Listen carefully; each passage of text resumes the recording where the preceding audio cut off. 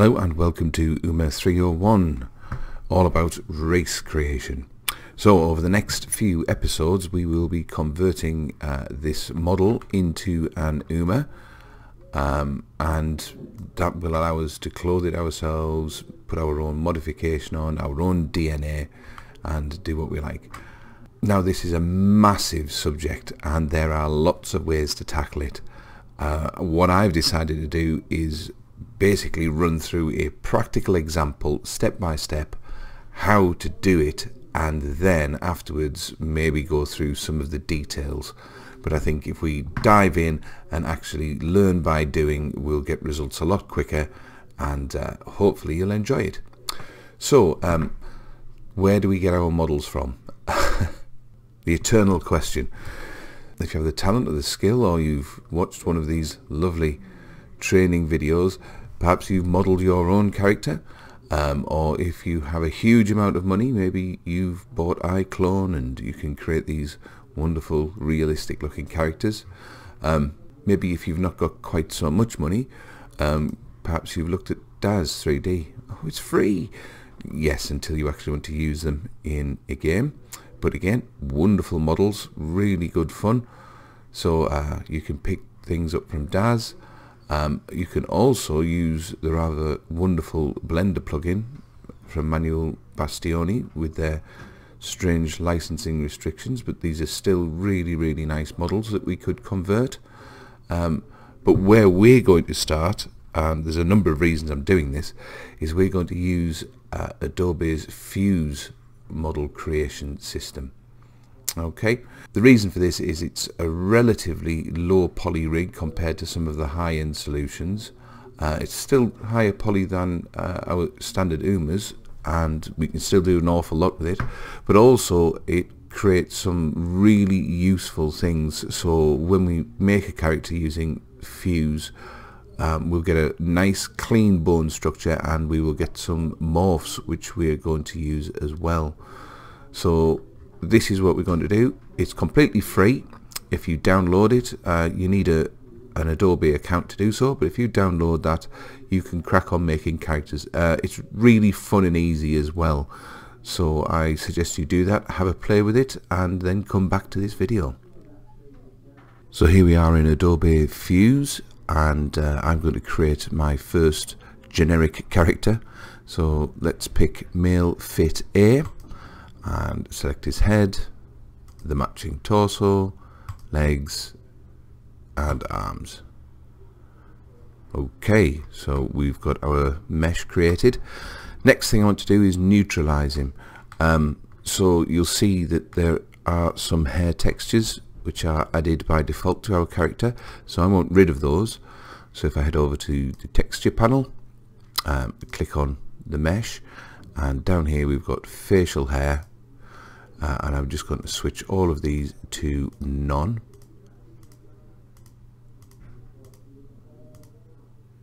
There we go.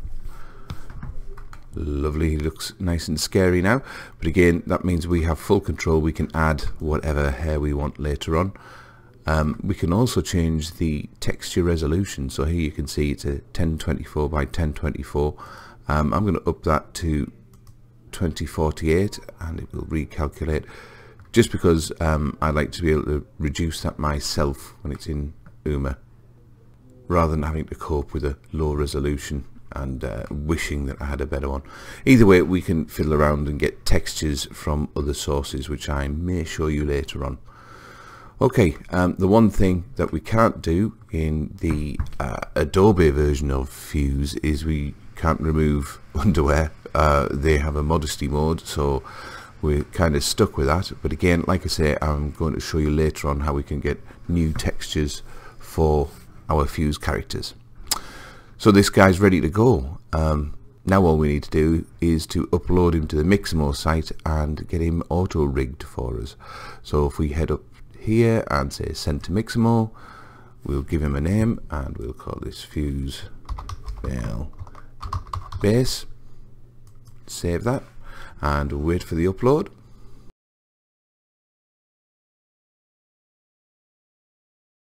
And once that's finished, the Mixamo website should open automatically, and begin rigging our character. And before you know it, look at that, there's our character fully rigged and ready to go. And what it will also do, you could fiddle around with some settings here, but I'd leave these alone. It will also create some facial blend shapes. So this is one of the reasons I wanted to use a Fuse character. We have skeletal stuff in there, but we also have some blend shapes which we can use as well. So I'm going to hit finish, and obviously I've been doing this before, so I'm saying replace the last character I used, and I'm going to hit download. In here we can change the format to FBX for Unity. I recommend doing this. It just crunches everything into a single file, so all of the textures will all be stored in there as well. Makes life a lot easier. I'm going to hit download, and that guy should appear on our hard drive shortly. So here we are in Blender. Let's load up our model and see what we've got. So file, import, FBX, and I saved mine on my desktop. Here he is.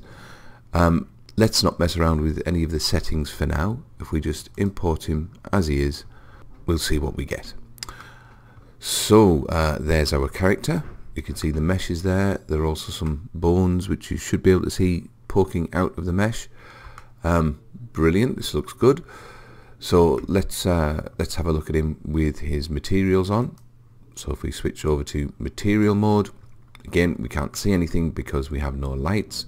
So let's quickly fix that. I'm going to add a lamp, a point lamp, and let's pull it forward and up and a little bit that way.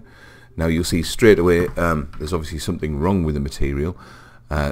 All it is it hasn't refreshed when it's been imported, and to fix that, very easy. Let's just have some room in this hierarchy. I'm going to open up the armature, find one of the meshes such as the body, and I'm going to hit the material inspector. As soon as I do that, it will refresh and you should see the eyes now have that material on. One thing, I didn't want eyelashes here. We can see the mesh has actually come over even though we turned the texture off. So I'm just going to select it, right click and delete them. So we're down to our basic character now. Okay, this is good. So I'm just going to add a couple more lights. The reason being, I don't like when I turn around seeing blackness. So let's select this one, Shift D to duplicate. I'm going to drop one down here, and let's just ease that intensity off just so we get some shadow. That looks good. I'm going to duplicate one more time and put this light round the back, and again let's just pull that intensity back up and maybe lift that one up as well.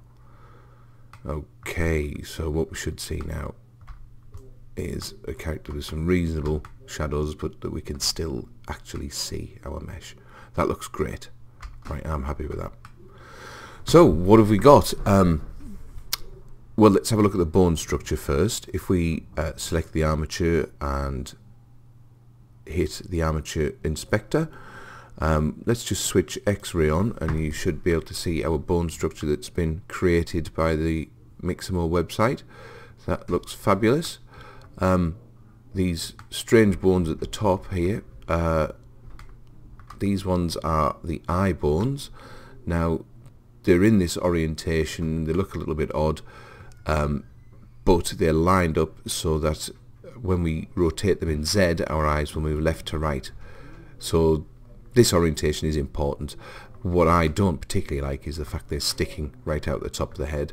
So all I'm going to do is go into edit mode, select, I'm in edit mode for the body, watch out for that.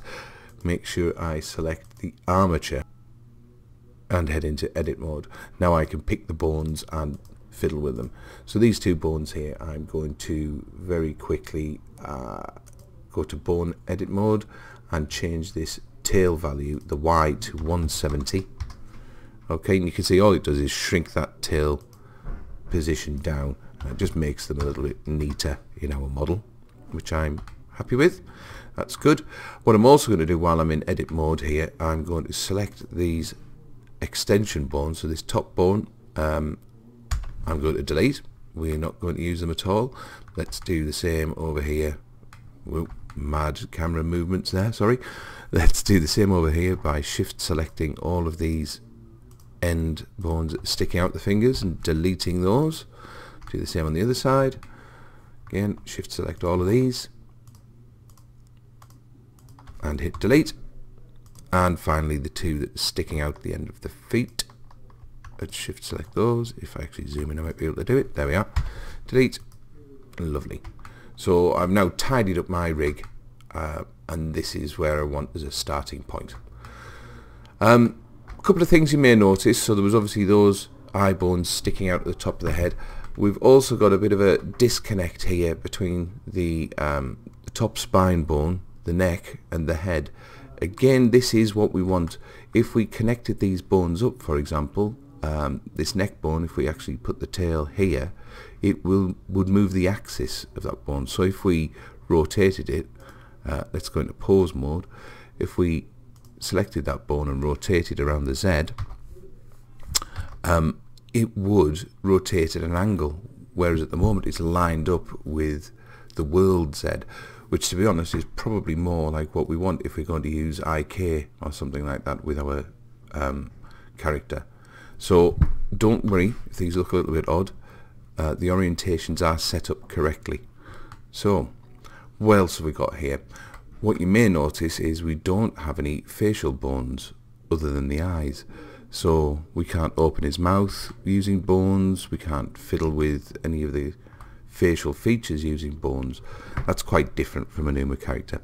However, one thing that came from Mixamo was, let's have a look at the body mesh and examine the mesh properties. You can see we have our vertex groups, which are all of our mappings to the bone weights, but we also have these shape keys.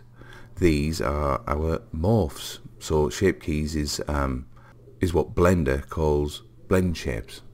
So let's have a little look. We've got nose scrunch here. If I quickly pull that, you can see we get this movement. In fact, I think there's around 50 of them in here, which is absolutely great. So they're a bit randomly distributed, so I'm very quickly going to press this plus button and say sort them alphabetically, and I want to look for, let me have a look, jaw, there we are, mouth open. So I can actually control the character's face using these blend shapes that we've got. Now these are really nice, so we're going to have a look at using these in Uma as well. So that's our Fuse character ready to go. We've simplified it, and in the next session we will start converting him into an Uma. I'll see you then. And once again I'd like to say a big thank you to my patrons for making this possible. If you would like to support me, feel free to click that link at the end of the video. Thank you very much, and I'll see you next time.